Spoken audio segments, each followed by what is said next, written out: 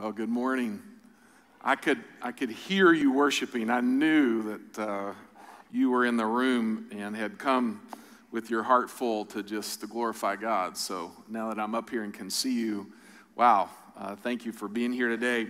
Let me mention, our new kids ministry our new kids pastors are just getting in place, and that's happening. The team are working. We have lots and lots of work going on through the week to prepare for a new launch of kids ministry in January, February-ish, the new space. And one of the things we're doing to address safety concerns that we had is to get all the children over into this building. Would that not be amazing? Would that be great? So all the kids over here. So we need your help. If you want to text an offering to do that, you can text kids. I believe, if I'm not mistaken, someone mentioned to me that one of the person that's in the know, there are only 3 or 4 churches in the whole city that actually do textable giving. And did you know that your giving is, we have 50% now, more than 50% comes online and through the phone.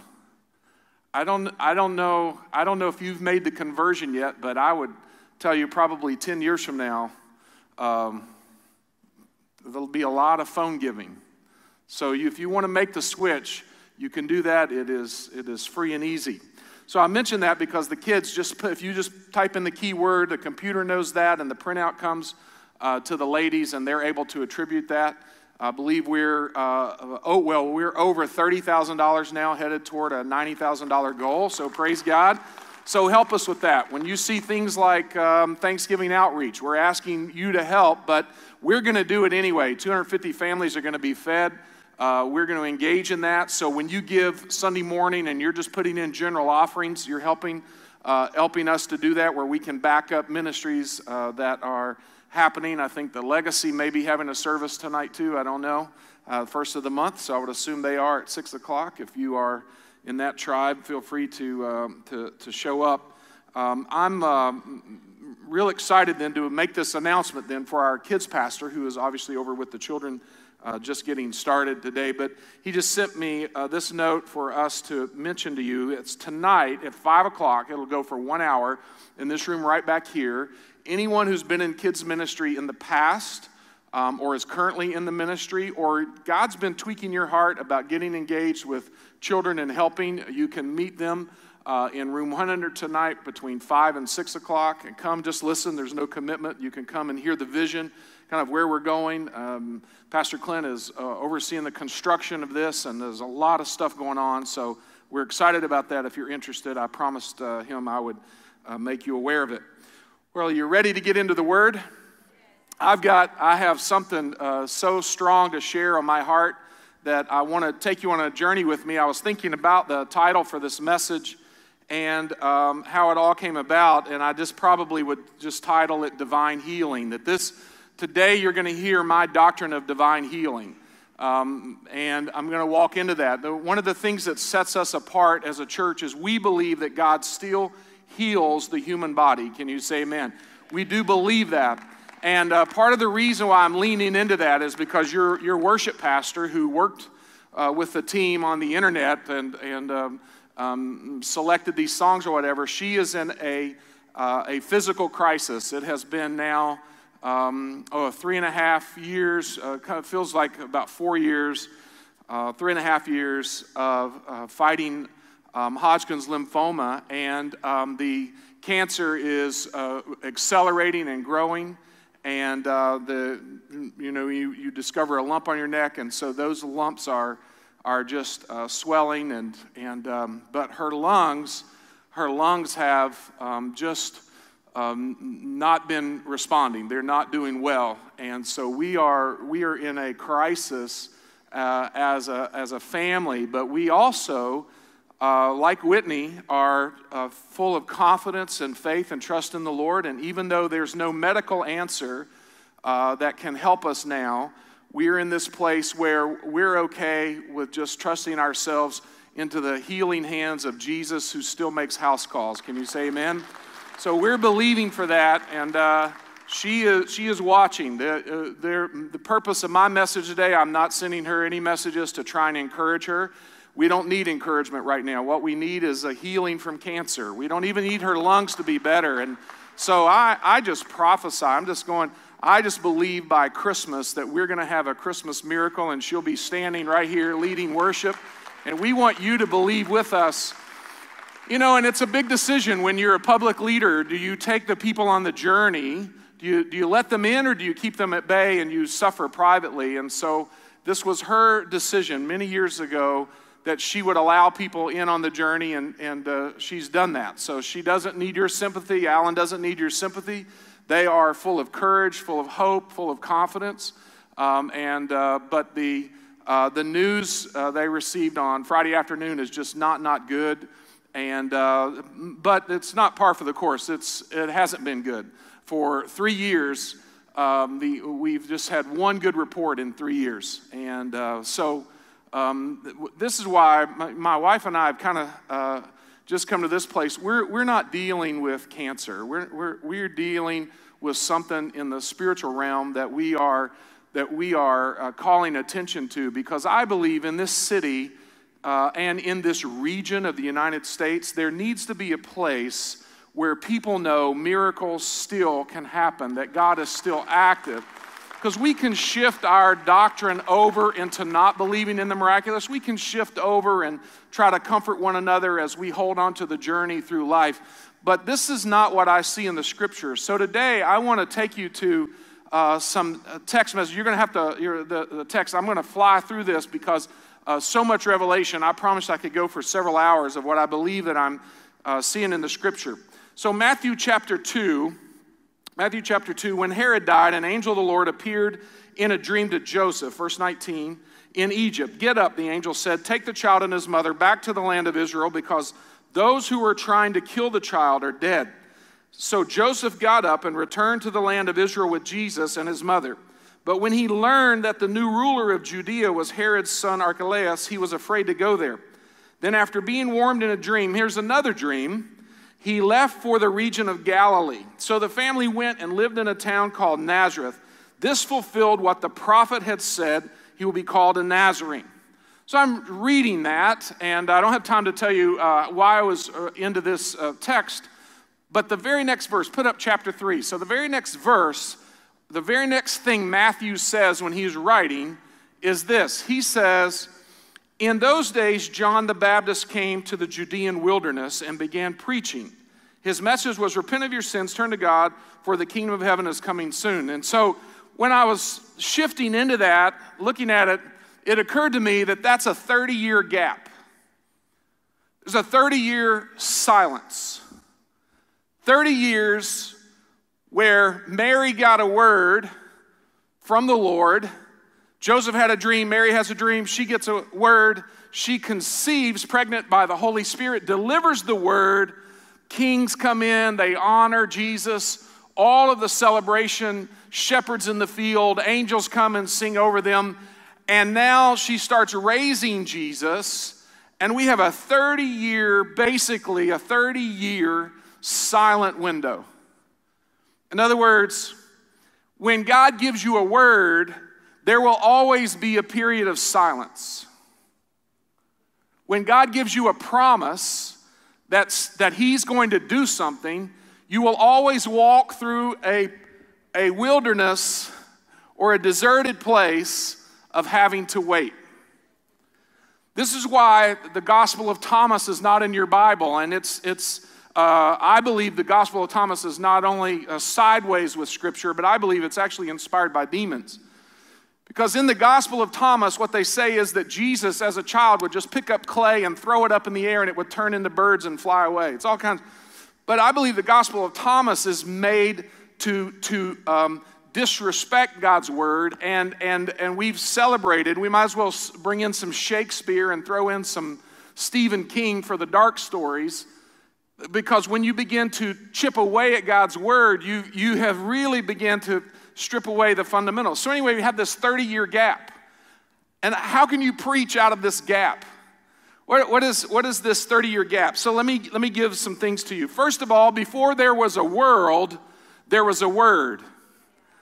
In the beginning was the Word. Before there was a world that you and I could even stand on, there was a Word. His name was Jesus. And God spoke the worlds into existence. Can't you say amen? In other words, before there was a cancer, there was a healing. Before there was a problem in your life, there was a deliverer that was already ready for your life. Before there was a crucifixion, there was already going to be a what? A resurrection. Don't you see? God precedes everything you're going through today. God has already seen not just what you're in this moment, but He has made a provision for you so that you can pass through this moment into your destiny and all that God has what? Promised for you. Now, this one thing I know, God is not into specifics. Look to your neighbor and say, that's a problem.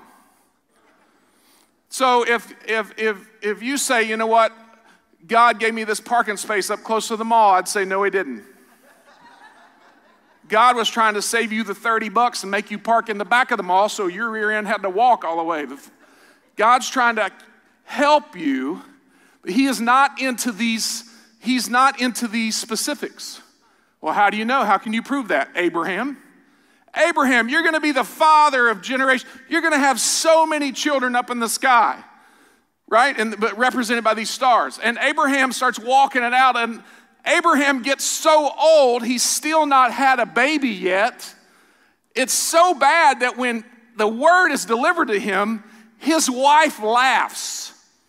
I don't know if that threatens your manhood, but you certainly don't want your wife laughing. You have a sterilized version. You need to read the Bible. She laughed. Like, that ain't gonna happen. But God so healed Abraham and helped him that after Sarah died, Abraham got married again. I'm just saying. I'm just trying to help y'all out.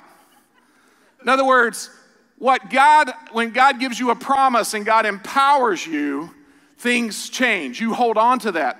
So God will tell you things generally and give you these words, but He's not going to give you the specifics. So we don't have the specifics of what happened in Jesus' life in those years. We got the little 12-year-old story and everybody hammers that all the way. That's all we have is one little nugget. What could Jesus possibly have been doing in all those years waiting? He was waiting for the appointed time of the Lord, right? He said when she called on Him to do miracles and water to wine, He says, woman, it's not even my time. Don't do that. What are you saying? I believe every promise God has given you has a specific delivery moment, has a specific time when it's going to be birthed, but it already exists in the supernatural, waiting to be manifested in the natural. In other words, it didn't look like anything was happening in Jesus' life. That's why they were surprised. That's why he didn't do any of these miracle stories as a child. Why? Because they would have already flocked to Him. You can see how they flocked to Him when He's in His 30s. Do you follow my point? He wasn't doing miracles. That's the amazing thing. He was a human being like you and me. He walked the earth like you and me. So just like the 30-year gap between the word being delivered in the physical realm, there is a delay of the activation of God's word. Let me show it to you. There's so many of these stories. I'm only going to highlight one. It's a little awkward, but it's rarely preached on. I thought I would touch on it. Luke 19. I'll go fast. You watch and listen. The crowd was listening to everything Jesus said, and because He was nearing Jerusalem, He told them a story to what? To correct the impression that the kingdom of God would begin right away. He said a nobleman was called away to a distant empire to be crowned king and then return. Before he left, he called together 10 of his servants and divided among them 10 pounds of silver, saying, invest this for me while I'm gone. But the third servant brought back only the original amount of money and said, verse 20, I'm going to jump to verse 20. But the third servant brought back only the original amount of money and said, Master, I hid your money, kept it safe. I was afraid because you're a hard man to deal with. Now watch what he says. Watch what he says. Taking what isn't yours and harvesting crops you didn't plant. You wicked servant, the king roared, your own words condemn you. In other words, Jesus told this parable, this story, to illustrate what had happened to the Jewish people, because they had rejected the prophets, rejected the word, rejected the promises that had been made to them, and had hidden away for themselves in fear of God, rather than taking the word God gave and expanding and seeing the harvest of God's kingdom. That's why the man takes 5 and gets 5 more and so forth. And then the man who had that happen gets this man's talent. But what I find very interesting is that the word of the master to his servants who had to go away to a distant empire to be crowned, I believe Jesus is telling the story because he's saying, I have invested, the Father's invested a lot in you, and you have turned it into a den of thieves. I don't have time to build all this, but you've turned it into a den of thieves, but I'm making a way for the Gentiles to come in. I'm making a way for others, for the whole world to be blessed through what I'm doing. But I want you to see this. After a long time, Jesus says, there was this gap between him investing this word or giving these silver bags to these men and when he came back. We are instructed to remain faithful to believe the word that the master has spoken to us. Luke chapter 11, verse 50. Watch this. This is an awkward phrase on a Sunday morning. So that the blood of the prophets shed from the foundation of the world may be charged against this generation. He's saying you didn't believe. In other words, God stands over his promises and God stands over his word to defend what he says. I'm not sure you're making the connection yet. I hope you'll get there. In other words, if God's given you a promise, you have no options other than to trust in the promise he's given you. You are in a place, if you don't trust in that, you find yourself in a bad place. Let me say it a different way. God cares about the word that he delivers to you. Ephesians chapter 1. Now watch this. This is for all of us in this room.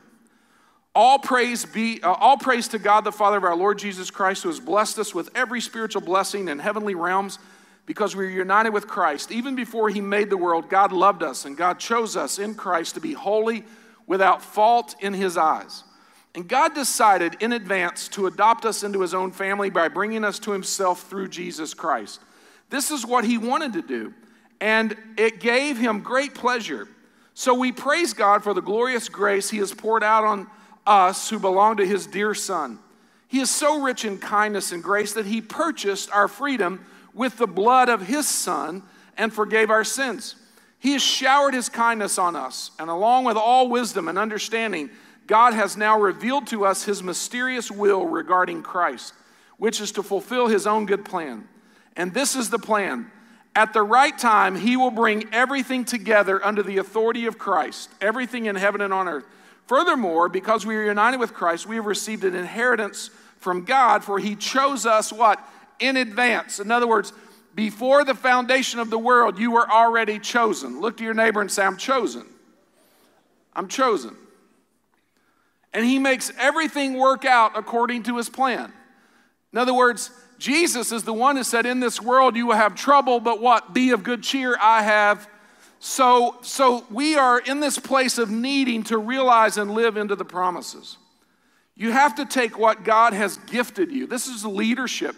Leadership is just simply taking what God has given you and moving it forward a little bit as you can. Move it forward. So that's what stewardship is. You take what God has and you advance it forward. Lord, I'm giving this in honor back to you. It was all yours anyway.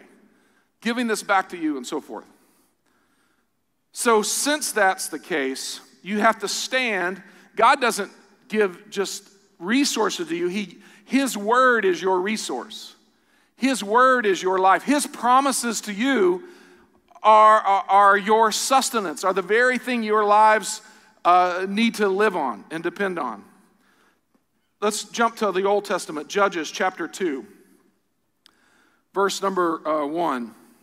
Judges chapter 2, verse number 1. That's not it. Is it? Maybe it is. I have a different version. All right, let me read this one. The angel of the Lord went up from Gilgal. This is it. From Gilgal to Bochum and said to the Israelites, I brought you out of Egypt into this land that I swore to give your ancestors, and I said I would never break my covenant with you. For your part, you were not to make any covenants with the people living in this land. Now, let's get the context here. It's Judges. So Joshua, they've crossed over, and they're following, and they're already starting to disobey, just like their ancestors did. And so the angel here is calling them to account. And he says, instead, you were to destroy their altars, but you disobeyed my command. Why did you do this? So now I declare that I will no longer drive out the people living in your land. There will be thorns in your sides, and their gods will be a constant temptation to you. In other words, you're going to struggle. You're going to struggle bad. Now let's jump to Judges chapter 3. Crazy story. I shared it Wednesday night. I'm just going to hit the highlights.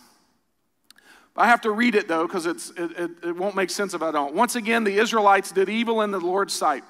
And the Lord gave King Eglon of Moab control over Israel because of their evil. Eglon enlisted the Ammonites and the Amalekites as allies. Then he went out and defeated Israel, taking possession of Jericho, the city of palms. And the Israelites served Eglon of Moab for 18 years. But when the people of Israel cried out to the Lord for help, the Lord again raised up a rescuer. In other words, whatever's going into your life, the Lord is waiting on you to call out on him. The way the Israelites did evil in the sight of the Lord again is they just left him out of their life. We don't need God because we have medicine. We don't need God because we have money. We don't need God because we have jobs. We don't need God really because we have all the food we could want. This is how you do evil in the sight of the Lord. You don't include the Lord in your life. If you are not including the Lord in your life, you're doing evil. You're living according to your own laws and your own rules. That's harsh, I know. I hope it works out for you. You know, I believe there are many gods. Okay, talk to you in 50 years. Let's see how it went for you. You're gonna bank on it. You're gonna bank. This is, you know, nobody is. I want you to meditate and breathe deep. I do. I want you to do that. You should do that. I do that. But at the very center and the core is Jesus. David steadied his heart by focusing upon the Lord. So anyway, I'll finish this. I'm sorry. So his name was, the Lord raised up a rescuer. His name was Ehud, a left-handed man of the tribe of Benjamin. The Israelites sent Ehud to deliver their tribute. Now, why would he point out he's left-handed? It's only two reasons. One's for scholars, and I just want the scholars to know, I already know that, and I can explain it, and I still get to the same outcome. But here's why I really believe. It's because his right hand was deformed. His right hand was deformed. Let's go to the next. Here we go. Yeah. So the Israelites sent Ehud to deliver. But so Ehud made a double-edged sword, a dagger that was about a foot long. And he strapped it to his right thigh, keeping it hidden under his clothing. This is why I think his arm was deformed, because he's going to be around the king, and they're not worried because his weapon is here. If he's left-handed, and they're looking, they're like, oh no, he's clear on this side. He's not packing on this side. It's all good. Let him in. He brought the tribute money to Eglon because they were in servitude to them, who was very fat. I wonder why he included that. That hurts my feelings. He's a very fat king. It's because the Lord is, and the narrator here is wanting to show the excess. He had been feeding off of God's people. He had fattened himself on the tribute that they brought to him. And what I would say to you is, I believe the devil has had the doctrine of divine healing long enough. We've been so turned off by personalities and so turned off by fakers that we have backed away from believing that God still does his word and what he said he would do. And I believe God wants to bring back into the center of the local church this place where you can come in and expect a miracle. Now, although I am the chairman of the board at Oral Roberts University, so I'm absolutely biased because I have seen that the Lord himself can do miracles. God can raise up a university built on the Holy Spirit. God can do that. But in this last generation, where he at? I don't see it. I don't see it. You know why we don't see it? Because we've not included the Lord in our churches. What we've included are marketing plans. And we have great little ways to organize ourselves and make ourselves feel better about what we're doing. But what we don't have centralized, the power's gone out at the local church. The power's out. The power's out in local church because the pastor's power's out. The leader's out. But when we get plugged back in. So Ehud brought the tribute money to Eglon, who was very fat. After delivering the payment, Ehud started home with those who had helped carry the tribute. But when Ehud reached the stone idols, he turned back. He came to Eglon and said, I have a secret message for you. This the king thinks it's a bribe. Notice how Ehud didn't tell the devil everything he's going to do. They just say, oh, he lied. It's okay for y'all to lie to the devil because whatever you say, the devil's probably true anyway. Because the devil's a liar. The devil himself is a lie. Y'all afraid to say anything. I'm not afraid anymore. And he says, I have a secret message for you. So the king commanded his servants, be quiet. And he sent all of them out of the room. And Ehud walked over to the fat king who was sitting alone in a cool upstairs room. And Ehud, where are we at? I'm back. So he said, so there he is. I have a message from God for you. Sorry. As King Eglon rose from his seat, Ehud reached with his left hand, pulled the dagger straps to his right thigh, and plunged it into the king's belly. The dagger went so deep that the handle disappeared beneath the king's fat. So Ehud did not pull out the dagger, and he left it in there as evidence, and the king's bowels emptied. Next one. Then Ehud closed and locked the door of the room and escaped down the latrine. Ministry's not glamorous. Verse 24, and after Ehud was gone, the king's servants returned and found the doors to the upstairs room locked. And they thought he might be using the latrine in his room, so they waited. But when the king didn't come out after a long delay, they became concerned and got a key. And when they opened the doors, they found their master dead on the floor.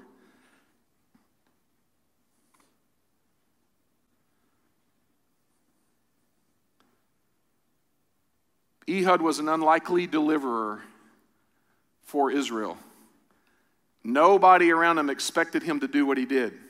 He didn't tell anybody. It doesn't appear from the text. All just knew the Lord had spoken to him. He had a word. He had a disabled right hand.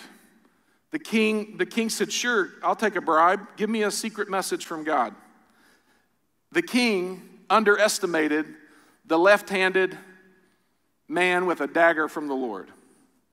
Never underestimate somebody with some courage. Never underestimate someone with a passion for God.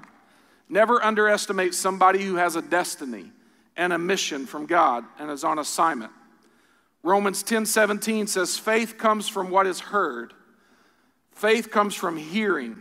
It's time to activate the word that God has spoken to you. What is it what promise has God spoken to you? It's time to activate that word. Psalm 62:11 says, once God has spoken and twice I have heard.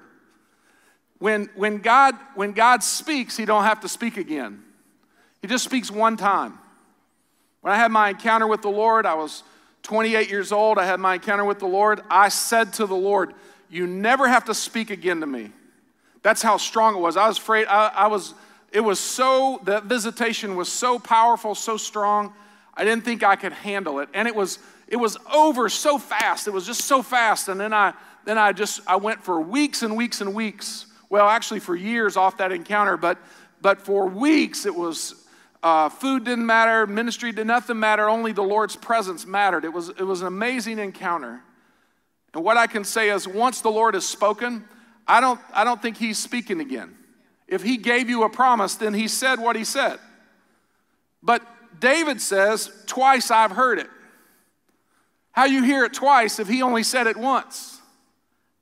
Echo, echo. What God says in the heavens bounces off the earth, and you get to hear it twice. Once I have spoken, twice I have heard. In other words, when God gives you a promise, he may only speak to you one time about it. Well, where are the specifics? Where are the plans? You said this was going to happen. I don't know what you said. I don't understand. Where's it all at? I'm saying stick to what he said. Trust in what he said. Your promise is your invisible, is in the invisible realm, and it exists there before it exists here. When he first spoke, I didn't hear him speak at first. I had to be ready to hear him speak. But he had already before the foundation. In other words, God has spoken. Hebrews chapter 4, verse 8. Now, if Joshua had succeeded in giving them this rest, God would not have spoken about another day of rest still to come. So there is a special rest still waiting for the people of God. For all who have entered into God's rest have rested from their labors just as God did after creating the world. So let us do our best to enter into that rest. But if we disobey God, and as the people of Israel did when they didn't include God, we will fail. For the word of God is alive, say alive, and powerful. It is sharper than the sharpest, what? Two-edged sword, which would be basically kind of like a what? A dagger. Cutting between soul and spirit and between joint and marrow. It exposes our innermost thoughts and desires, and nothing in all creation is hidden from God. Are you tracking with me? You can take your left hand, you can take your right hand, but whatever you do, take a hold of the promises of God and stand on those promises, and whatever the enemy brings to you, you say, I'm not taking that. Not taking that. Back up. I'm not taking that. I don't believe that lie. I'm not receiving that lie. The word, the promise is sharp.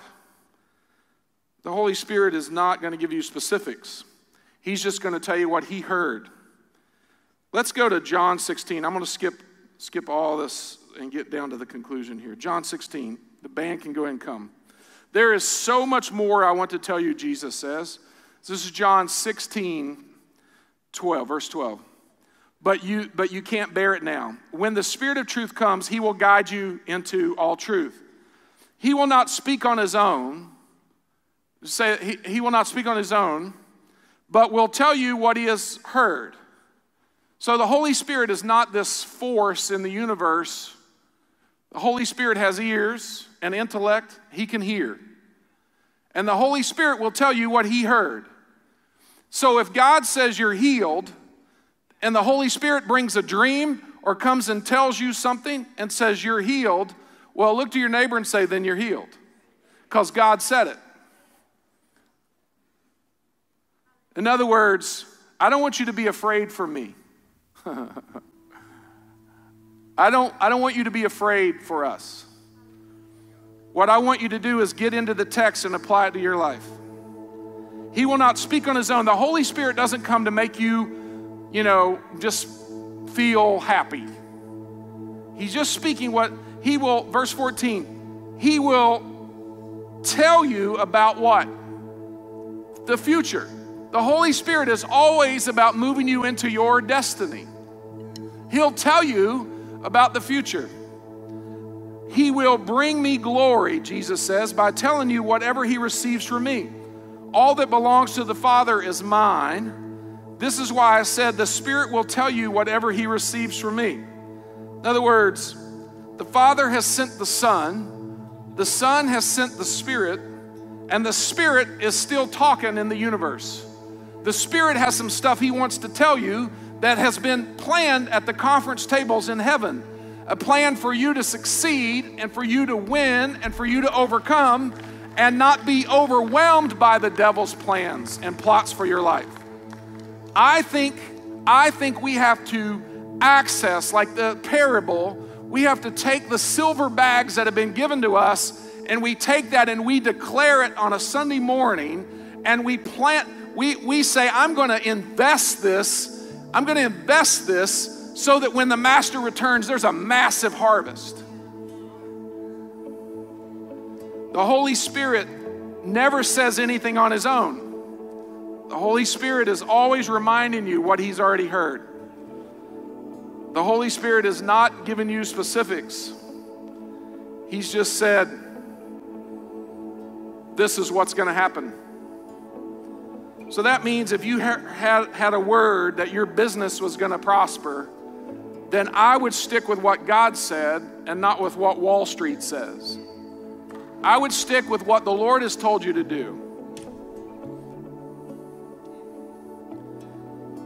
If faith comes by hearing, and hearing by the word, we need the Lord to actually speak and give us a word, that you would get a word for you, that you would learn to hear his voice.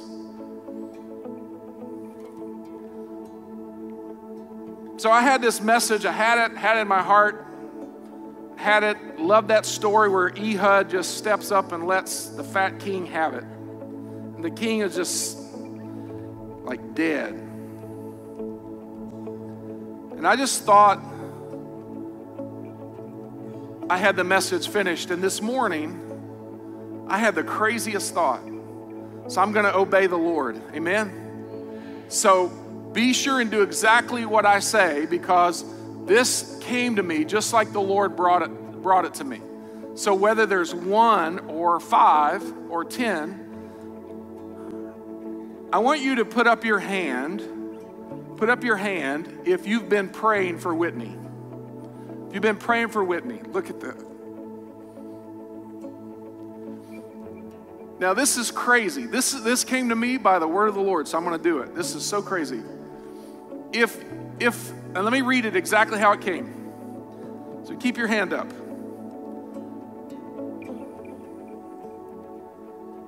If you believe somehow when you're praying somewhere, God affirmed to you that she would be healed, or you had a dream or a strong impression, or even a word kind of in your spirit, and you went, this is taken care of. This, I know that this is more than just me hoping she gets healed. This is a word from the Lord. I want you to put up your other hand.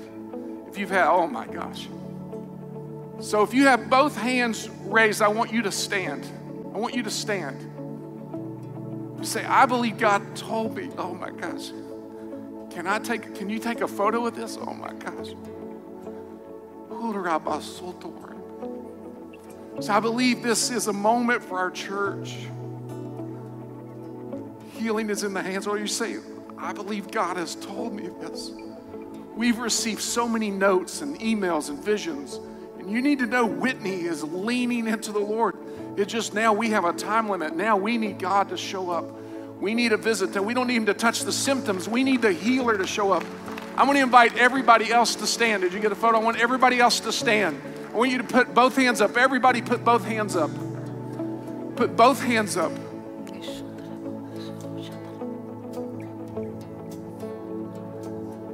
That the glory of the Lord would be manifested in this city. That jaded 20-somethings would come to know there is a God in Israel. Holy Spirit, we stand. We can do nothing else but stand on your word. We stand on your word. They say it's impossible, Lord, but we believe that all things are possible. They say there's no medicine left to try, but we say, Lord, you are our medicine. We pray all delay and obstacles out of the way. Now let's just raise our voice in prayer and intercede for your worship pastor right now. Would you do that, Father? In the name of Jesus, as a church, we stand, Lord.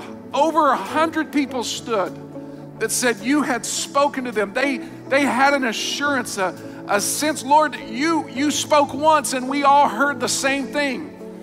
That this is not God's destiny for this daughter. In the name of Jesus, we claim this.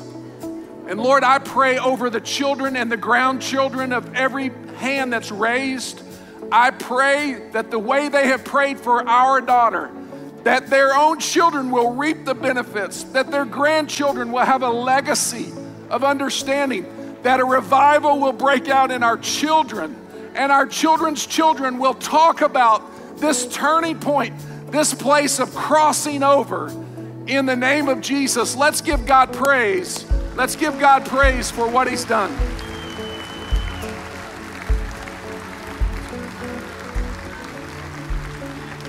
Hallelujah. Yes, I won't stop. Hallelujah. We praise you, Lord. We praise you as if it's done. She'll be on this stage at Christmas. Now that's me speaking prophetically. But God is going to show up. Now I've got to finish what the Lord told me. I want to invite the prayer team and any deacons, deaconesses, trustees and wives, and elders and spouses. I want you to come and stand at the front. Now, this is an activation moment that the Lord has put into play. Come and stand at the front and face the audience. If you are here and say, Pastor, I've been given a word and there is such a delay, I don't even know what's taken so long, but I'm wanting God to release the promise that he made to me. While we sing this song, this new song, Crossing Over, which Whitney picked, by the way, she knows exactly what she's doing when she's picking songs. She picked this song, and I want you to cross over into the promises, into the destiny. So as we sing this, you come down for prayer, and then I'm going to speak a blessing over you right after this song, and we'll let you go. Come right now if you need prayer. Come right now. Come ahead. Go ahead. As we cross over into your promise, we walk to freedom. What we see right now, we'll never see again. As we cross over into your promise, our past behind us, nothing can stop us now. As we cross over into you, we walk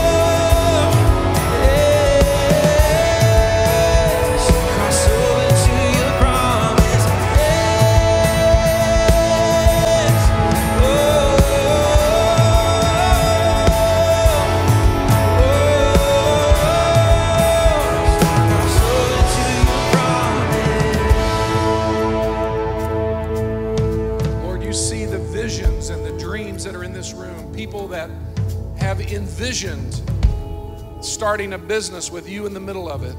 Those that have pictured themselves becoming the manager over a store or a floor, or being elevated into a level of influence. God, in the name of Jesus, we pray over your people right now. In the name of Jesus, in the name of Jesus. Lord, I pray this will cause a mighty surge among the young people. I pray for the drifting hearts. I pray for those that used to attend church, that have just moved away from the institutional church.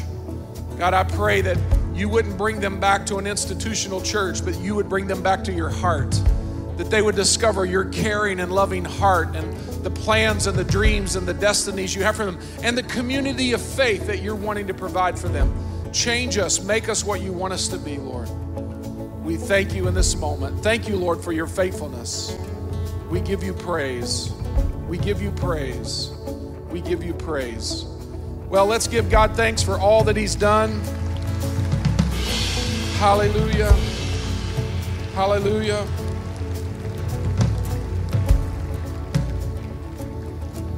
I know Whitney and Alan would want me to tell you just how grateful they are.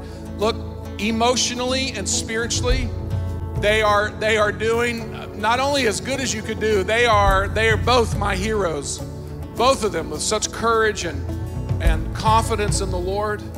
But it's that critical time. It's the 9th inning. And we need the Lord to just take care of this. Amen. Amen. I love you. We love you, church. We're grateful for you. God bless you. Have a great day. We'll see you next Sunday. Bye-bye.